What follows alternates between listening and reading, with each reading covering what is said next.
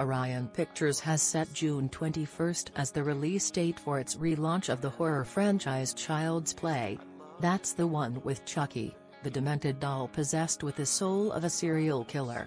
This sets up as counterprogramming to another doll franchise, as Disney opens Toy Story 4 the same day, and parents of young children will want to be careful not to slip into the wrong door in the multiplex or face therapy bills later.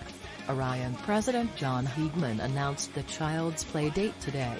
The pic follows a mother who gives her son a toy doll for his birthday, unaware of its more sinister nature.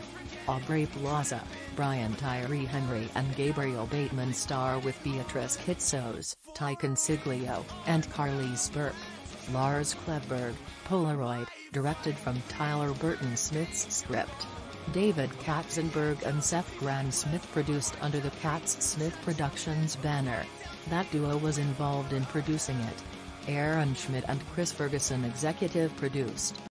Add that to an Orion slate that includes the November 30th opener Anna and the Apocalypse and the Nicholas McCarthy-directed supernatural horror thriller The Prodigy starring Taylor Schilling and its Jackson Robert Scott, which opens February 8. What do you think about it? Share your opinion in the comments below the video. And also subscribe to the channel not to miss new, interesting videos.